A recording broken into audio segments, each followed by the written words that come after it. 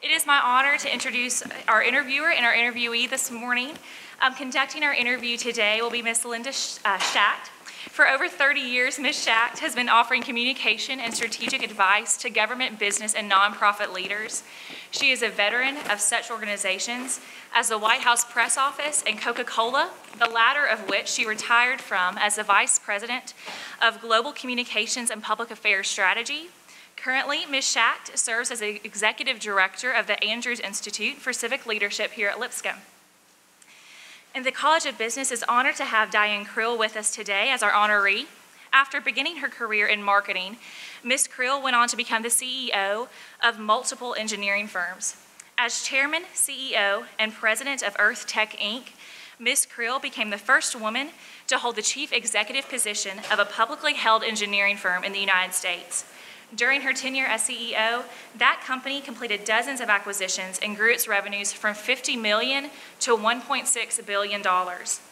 After leaving Earth Tech, Ms. Creel became the Chairman, CEO, and President of Ecovation, Inc., a startup company providing waste-to-energy treatment solutions to companies in the food and beverage industry.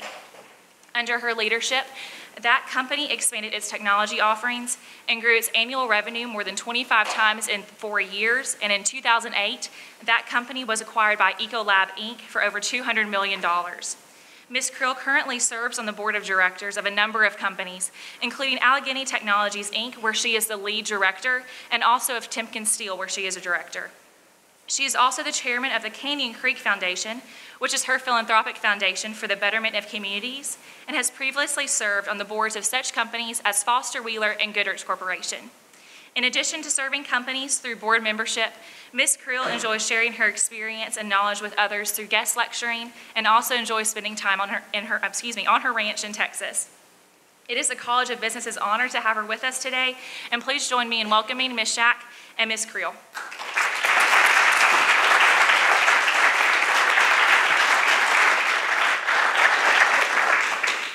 Well, Diane, we're so happy to have you here with us, and I am honored to be asked by the Dean to interview you. Diane and I are contemporaries, and so I understand how important not just the cracks, but breaking through that glass ceiling that she did for us. When I say us, I mean women, in the last 30 years was truly groundbreaking. But beyond that, she has leadership lessons for all of us, no matter age or gender, and I'm hoping we'll get to those today.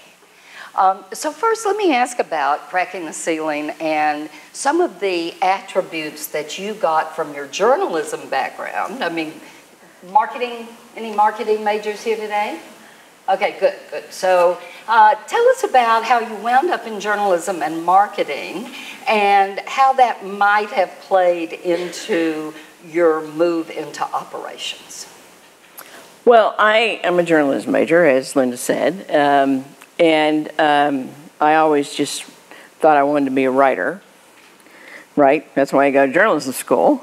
And I went to work for, out of school, I was needed a job, and I went to work for an architectural engineering firm, writing things for them, promotional things, proposals to prospective clients, things like that. And so I stayed in that career my whole life because, as I told the students that were with me earlier, I did my master's thesis on marketing and architectural engineering services, and I found out there are only about 6 or 7 of us in the country doing that. So I thought, well, this might be a pretty good career path. So I stayed with it. And but when I go back to the College of Journalism at the University of South Carolina, where I went to school, I always tell journalism students, you know, if you can listen effectively and communicate effectively, you'll be successful.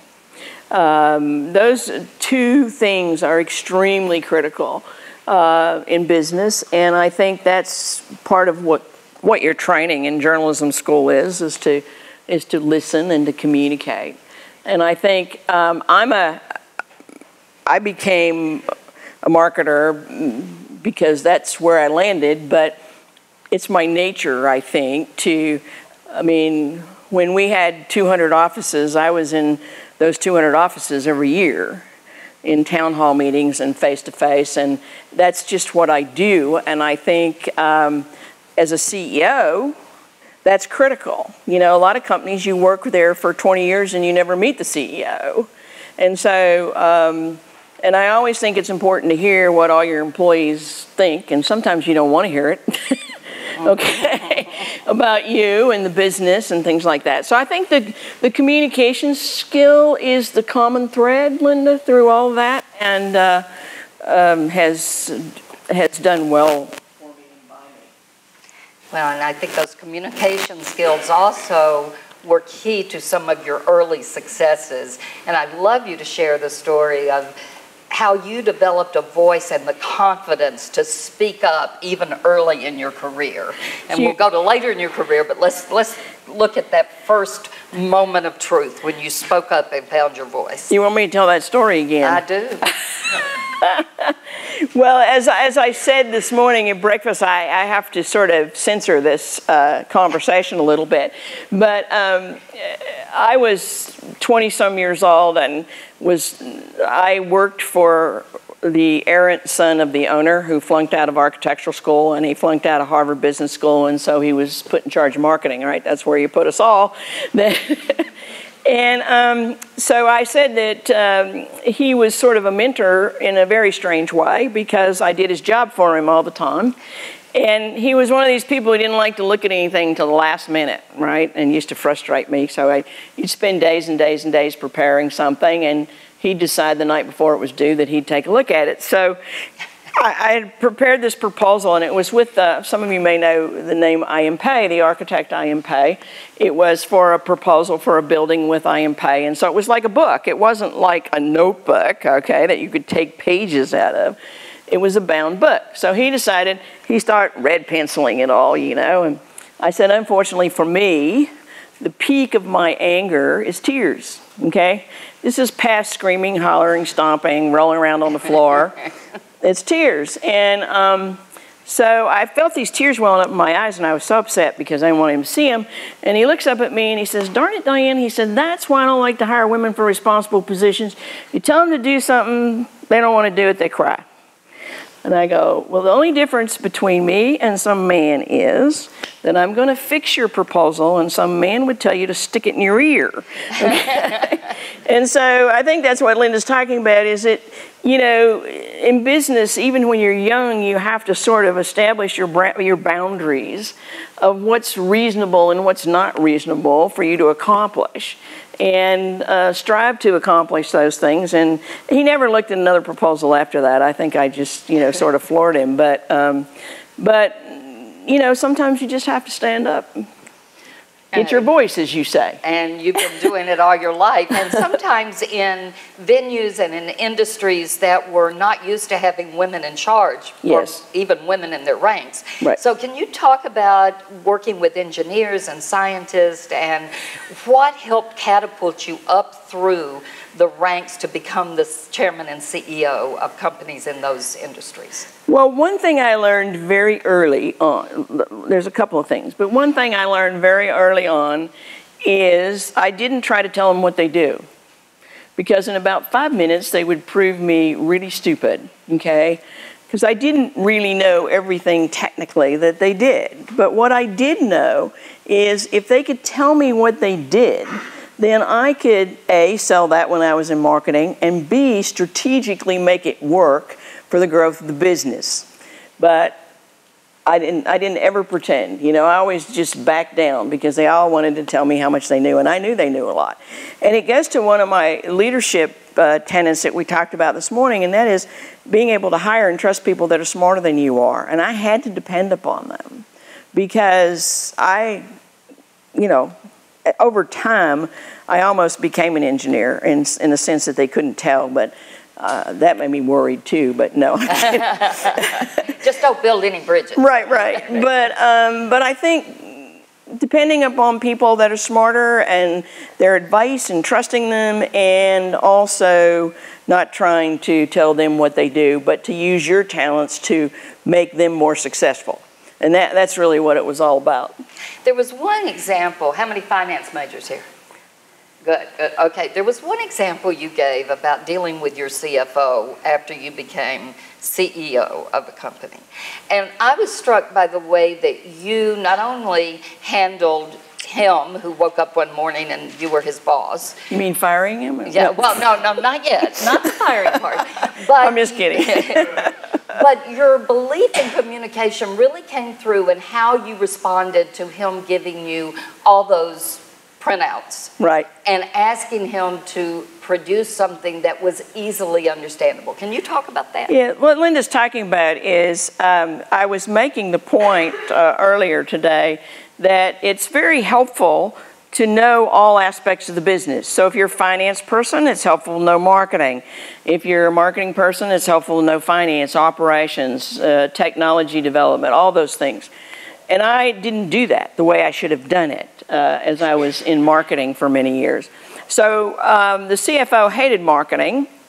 For you finance people, he thought it was just this bottomless pit you put money in, and there's really no significant benefit to it. So he woke up one day and I was his boss, right? So now all of a sudden I wasn't marketing, I was the CEO. And he came in one day and he dumped this big thing of computer printouts. This is aging me. This is when your computer took a whole room, right? And the printouts, and he threw them on my conference table and he said, well, here's the monthly financials. And I like, okay, what am I going to do here? I don't know how to read those monthly financials, really. And I said, so I called him back in. I said, okay, I want you to draw me 8 graphs every month. I'm a right-brained person, okay? I think more creatively than numbers. So draw me this graph about revenue, profitability, staff utilization, collections, ARs, aging receivables, all those kinds of things that are going to help me run this business. Of course, you know, and so he was very indignant about having to do that. So subsequently, our relationship didn't work out very well. And but the point is, you know, you find a way around getting done what you need to get done. And I think that's sort of the moral to that story. But and also to learn as much as you can about the whole business. You know, I love these companies, and we didn't do this. We should have. That will rotate employees through various departments so they can learn about the whole business. To me, that is just extremely critical in being a major player. And the thing I said this morning earlier is it helps you understand the business, but it helps you find your passion. Because your passion may not be in your box that you're in right now. It may be in some other box. And so I think that's a great corporate program when companies do that. I was struck this morning by all your leadership lessons, but several of them have to do with creating, articulating, and executing a vision. Can you talk about how you think through that, work with people to make sure they understand your vision and their part in it? Yeah, I think a CEO's worst fear is to yell charge and look behind him, nobody's there, right? So I think one thing that's important in developing a vision is to not have it be your vision, but have it be the employees, the company's vision for what they should do. And so getting people involved in the development of that vision. Now, they may end up at exactly the same point I ended up at, thinking that's what we should do. But the involvement gets the buy-in, and the buy-in gets the execution success. And so I've always, and I didn't leave the vision development to top-level management necessarily. We went down through the ranks to get everybody's, or not everybody's, but as many sort of what I would consider creative thinkers' input to what that vision is. And then you have to just drive it home every day. I mean, you know, in our company, you would go through the offices and you see posters about our strategy and what we were trying to get accomplished, and people lived it, breathed it, and We tracked it to make sure we were living the vision and that our strategy for growth was successful or not. And sometimes we developed strategies that were really terrible, and we said, oh my gosh, we got to get out, forget this one isn't working. And but the point is that everybody knows the direction that you're going in, and particularly when you're in a business with high acquisition rates where you're integrating different cultures every week. It's really important that people know why. Why are we doing this? Are those people coming in to take my job? Or no, they're coming in because they're part of the vision. They either offer something that we don't have geographically, technically, and that we need to implement the vision. So I think buy-in in that is critical, and it's not the CEO's vision, it's the employee's vision. Great, great. I want to ask several questions about risk-taking.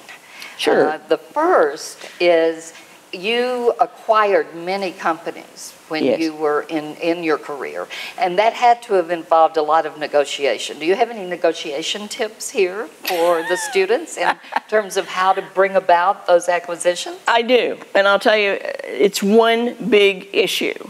And that is, I used to walk in, you know, particularly when companies were looking at several other companies and trying to decide who they should sell to. And these CEOs would walk in and say, well, nothing's going to change.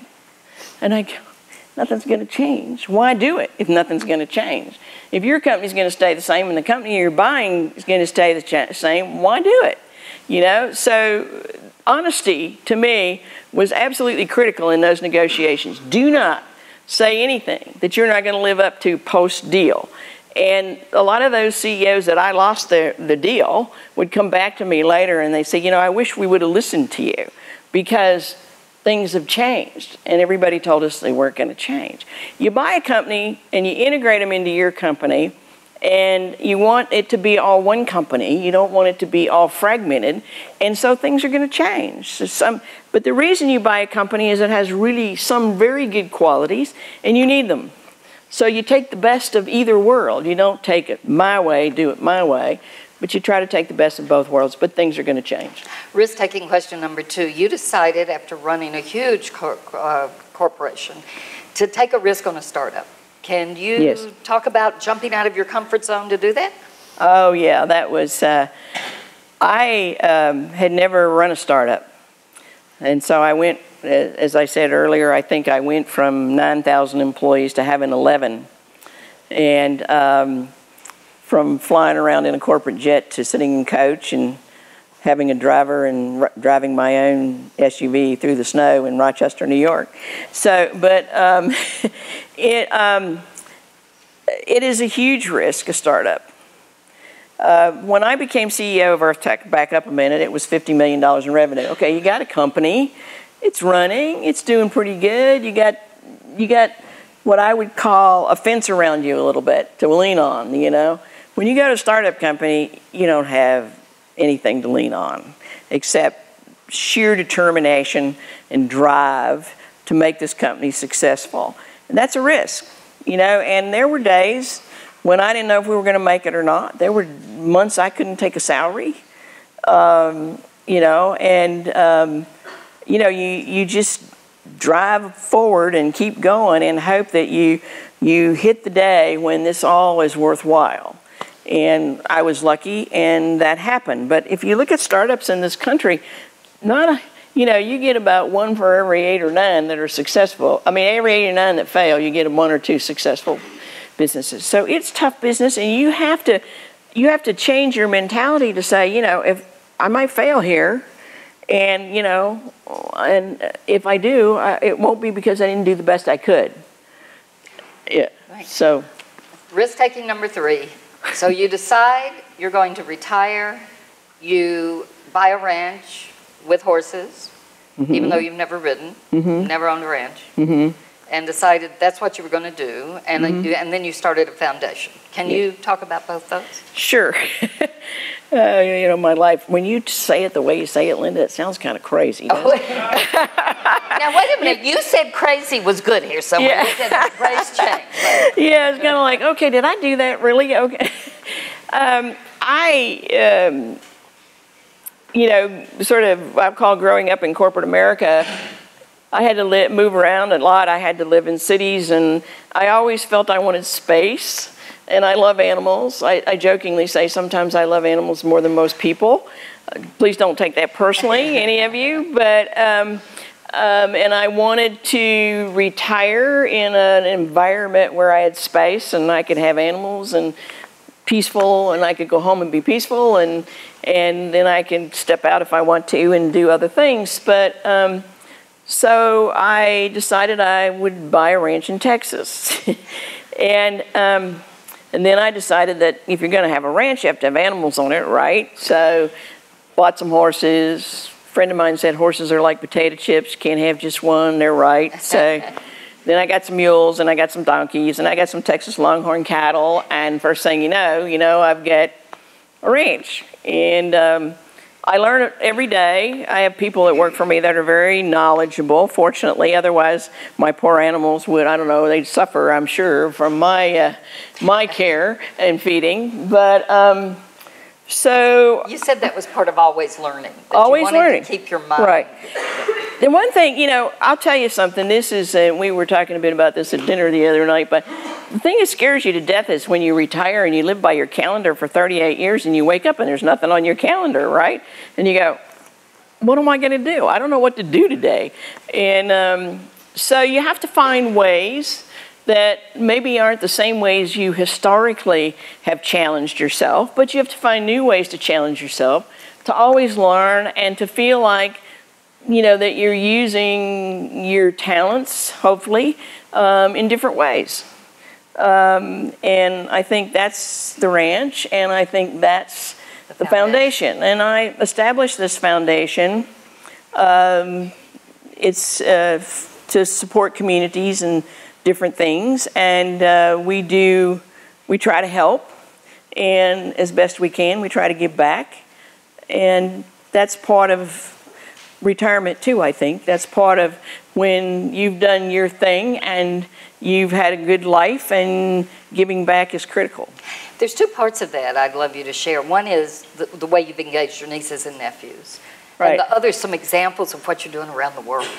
Yeah, I one of the reasons that I started this foundation and I put my nieces and nephews on the board, I don't have children, but I have nieces and nephews, is I wanted them to learn about philanthropy.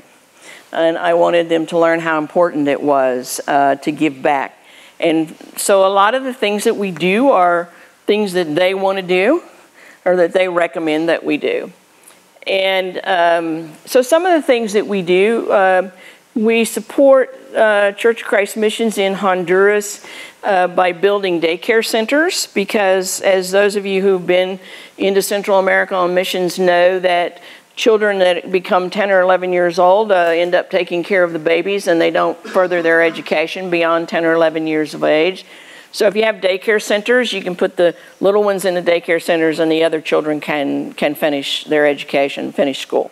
So we do that. We do a program called Camp Casey, which is horsey house calls, where children with cancer, that it's terminal, who want to ride a horse, have never ridden a horse. You bring the horse to their house, you knock on the door, and the parents know you're coming. You knock on the door with your horse, and you take them for a ride around the neighborhood, and you have a little party for them, and things like that. Those are the kinds of things that we do. And we have a variety of things. We're not a big foundation, but, it's fun to help. Well, one of your leadership lessons earlier was to inspire, and you certainly have inspired us. And I'm going to open it up to questions from all of our students here. And if you don't ask a question, I'll call on you. So make sure your neighbor is asking a question. Yes? When you're dealing with buyouts and stuff like that, how do you deal with the moral implications of having to fire people when you're letting people go, and just how do you deal with that as an executive? Sure. And it's the toughest part of the job, I will tell you. It's the most agonizing part of the job. It's not something that, if it comes easy for you, there's something wrong with you, okay? Because it's not easy. But there are just bad matches in life, and this employee may be a really good person, really nice person, but not the right person in this particular slot. And maybe they don't want to be in the slot to start with. You know, they're sort of lackadaisical about that, and maybe not wanting to be there and not giving you the best that they have to give. And you have to make those decisions, and it is very difficult, very difficult. But if you're going to run a successful company, you can't live with mediocrity. Okay, you just can't live with mediocrity. And I understand that people have other priorities and other things that they want to do, and I try to respect that. But when you're in the business and you're working in the business, give me something besides mediocrity. If you want to go coach your son's Little League ball game at 3 o'clock in the afternoon, that's okay. But don't give me mediocrity when you're in the house, so to speak, okay? And so does that kind of answer your question? Yeah, I was talking more on the divisional side, like if you have to get rid of a division of your business. Oh, okay. Yeah. I've never sold a piece of my business, okay? I bought a lot. I'm a buyer, not a seller. And so I've never, I would think that would be incredibly difficult. I have been sold, okay, but I made the decision to sell my company, but I've never just broken off divisions. But a lot of companies have to do that because 20 years ago, the markets were different than they are today. And so you have to sometimes sell off pieces of the business. And the home that they find hopefully is better than yours because they have like products or like markets or like services that make that other company stronger. Another question? Yes, sir. Do you have any other aspirations, and did you enjoy riding horses when you got around to it? Yeah, you know, I went to the hospital a couple times. I love my horses. I collect classic cars too. Oh, tell us about one of the classic cars. So that's a relatively new passion of mine. I've always loved cars, you know, but collecting classic cars is a pretty new passion. So, you know, I try to look for things that are fun and challenging, and you know, I just love new things. You know, I love to learn new things, and so I just keep trying. You know, sometimes I go, well, I don't like that. You know, but I love my horses. And I love my ranch. That will never change. You know, I might get rid of the cars someday. Never getting rid of the horses. I think I saw one back here. Young lady. Okay, I'm going to call on the young lady back there. Okay, yes, ma'am. This morning at breakfast, you reviewed the statistics of women when you were graduating college, the 11%, and now today being around 30%. Right. What would your advice be to the women in this room trying to follow in the footsteps that the glass that you've broken, as Linda said? I would hope that, and I see evidence of this, that it's easier now than it was. I used to say, this is not gray hair, this is a helmet. Okay. And I'm like bumping against it, that ceiling every morning. But I think it's easier, and I would say the one thing, the very one thing is hard work. I mean, there's no substitute for hard work. People recognize hard work, and they will give you opportunities to do more and more and more and more when you contribute.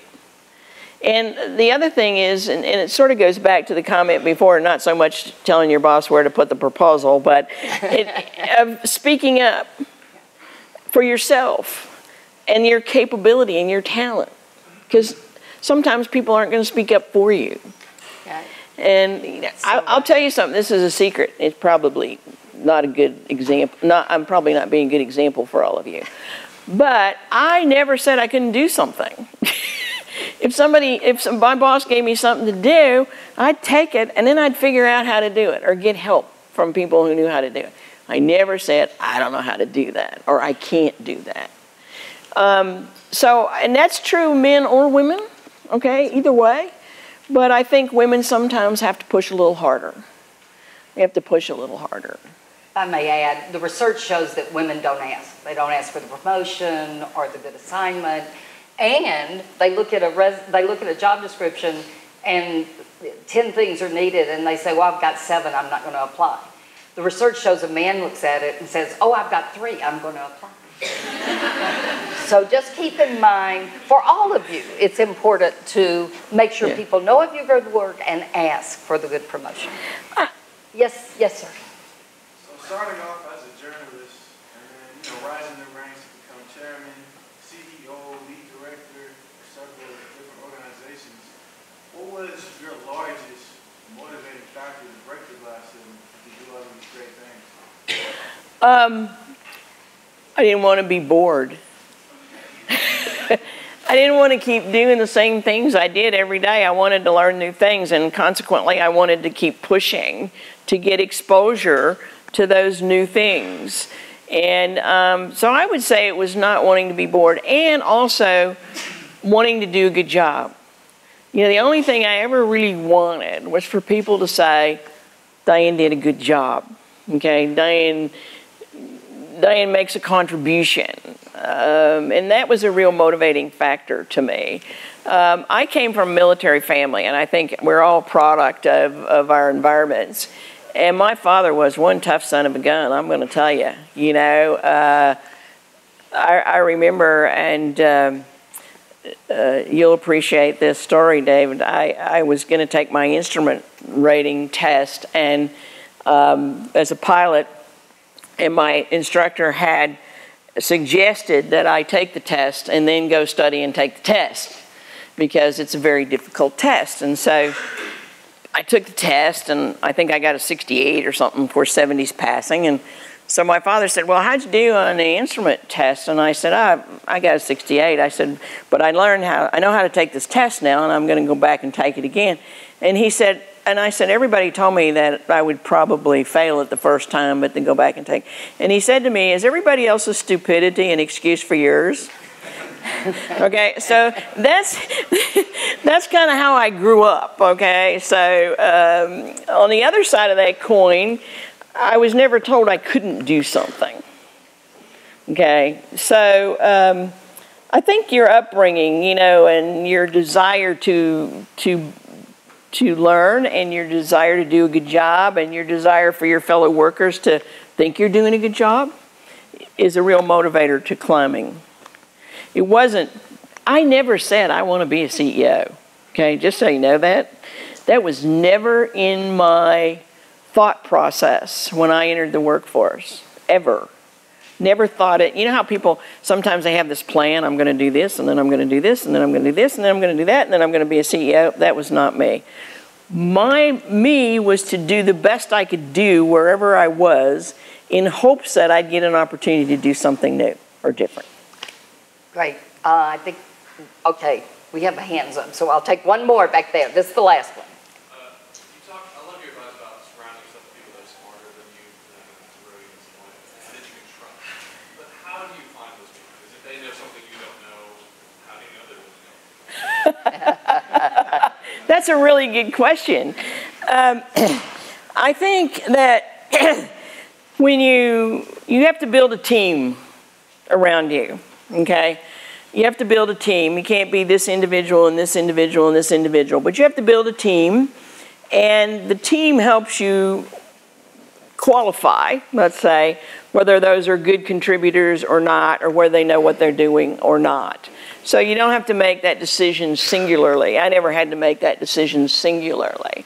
There have been, you know, I've made some huge mistakes sometimes in hiring people. It takes a while for you to know whether you can trust them or whether they really know what they're talking about or not. Some people are great interviewers, okay? Great interviewers. But when you get them in the company, it's like, what happened between the interview and now? So it takes a while, but you have to give them their space and try it and see if it works, and hopefully it does. But it's usually the team that helps you decide if they are in fact qualified. I think we'll end on her last leadership lesson from this morning, Diane, and that is always bring out the best in people. I think you brought out the best in us today. Thank you for inspiring us, and let's give Diane a hand. Thank you.